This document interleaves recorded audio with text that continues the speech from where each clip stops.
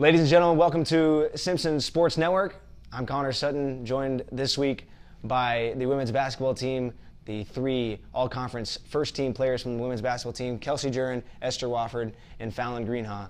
Thank you guys all for being here. I appreciate it. Kelsey, we'll start with you. Your first year in a Red Hawks uniform last year. What are you looking forward to in this next year? I'm really looking forward to playing with a lot of local players that I used to play against in high school. It's really cool that we could all come together and play on the same team. So. Yeah, and Derek Pringle, your head coach, has added a lot of new faces to this roster. How have you personally adjusted to having all those new faces? I'm honestly just really excited. It's going to be fun. Like I said, being able to play with them after having played against them. And it's going to be cool to have a lot of local support now that we have more local players. So. Next question, Esther. You guys have a lot more depth in this upcoming year compared to last year, with injuries and foul trouble really hurt you guys late in games. How nice is that going to be, knowing that you don't have to stay out of foul trouble because there literally wasn't anybody else left on the bench? Yeah, it'll be nice just to have a deep bench and just an all-around really good team, knowing that we don't have to do everything and we have help everywhere. It's just nice. Yeah. Fallon, how nice is it going to be that you hopefully aren't going to have to run the center this year, as you had to do a couple times last year, again with injuries and foul trouble?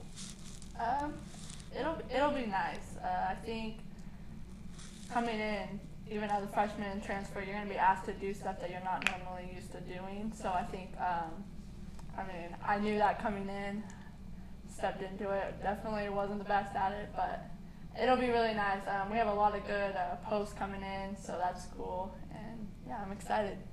Let's talk about this team as a whole. How close-knit is this group of people, Fallon? I think, even the new people coming in, I think we're honestly more close than I guess necessarily we should be. I don't know. A lot because we have so many local players and we know. I guess we kind of been around each other. We kind of grown up playing against them, like Kelsey said. So yeah, I think the more we just get to hang out and stuff will be good. Esther, you guys have about a month and a half before your first game. What is this first month of practices and training camp going to be like for you guys?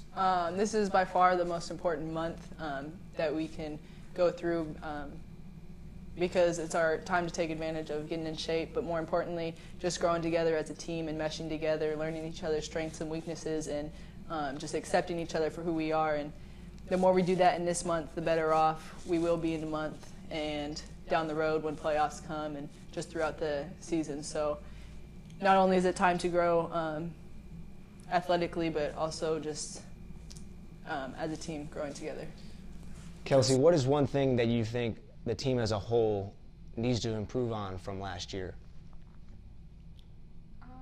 I think one of the things that we could improve on would be finishing off games better. I think last year we had a lot of games that were really close and we had the opportunity to finish it off and win, and we just didn't have the bench to do it. And I think this year we have enough players and enough people to have the energy to have what it takes to finish off games and when they're close like that. So.